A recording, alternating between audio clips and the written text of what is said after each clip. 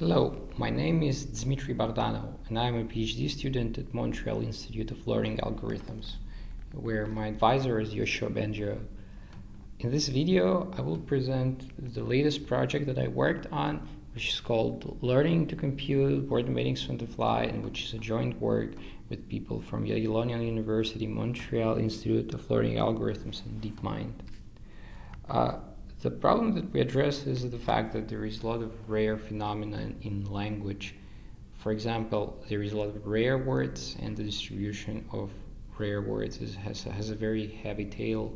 There can be idioms in the language. They are rare, and named entities and geographical entities are rare. So prior to this work, the approaches to deal with this sparsity were either to use restricted vocabulary and learn embeddings only for a short list of words, or used embeddings pre-trained on vast corpora. The alternative approach that we investigated proposes to use dictionary definitions.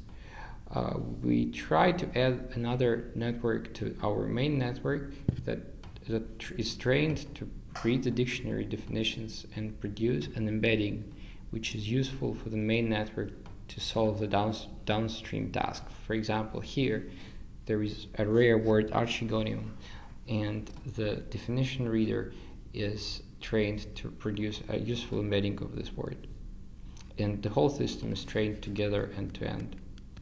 We evaluated our approach on reading comprehension, which is a task in which a question about a passage should be answered. And we found that using dictionary definitions allows us to narrow the gap between the baseline approach and using embeddings pre-trained on 840 billion words. And we found that the improvement that dictionary definitions brings adds up with the improvement that using spelling brings. And we were able to see how having a dictionary definition, for example, for the word autumn, allows the model to match this word with the word season, and without dictionary, a similar model cannot do it. We also evaluated our model on the task of textual entailment, which is, and we found that it is also helpful to use definition in this problem. And we found, as expected, that most of improvement comes from examples that include rare words.